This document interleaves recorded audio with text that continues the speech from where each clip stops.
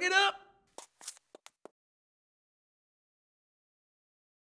Hi, this is Janet from Manhattan Edit Workshop, and I'd like to talk to you today about Avid bins. If you open up an Avid project for the first time, you may be forgiven for thinking that these icons that look like folders represent bins. Well, actually, these are not bins. These are folders. If I swivel down the folder, inside the folder, this is the icon for the Avid bin.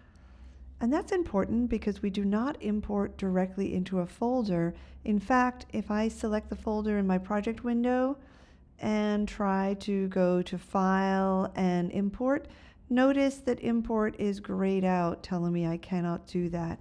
Whereas, if I swivel down my folder, open up my bin, and I'm going to make sure that the bin is active.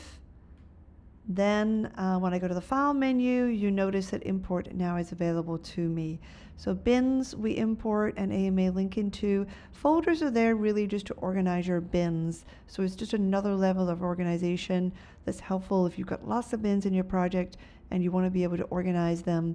I can go to, for example, let's just say I had I'm going to create a bin here, and I had, this is my John's photos bin. And I'm going to create another bin, and I'll label this Mary's photos. And now I wanted to combine those and put them into one folder. Right next to the new bin button, there's a fast menu. I can click on that, and in here is the new folder option.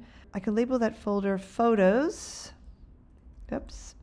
And I can then drag my two bins into the photos folder.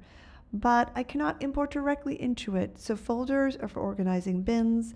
Bins are for storing our footage, photos, music, sequences. Hope that was helpful. This is Janet from Manhattan Edit Workshop.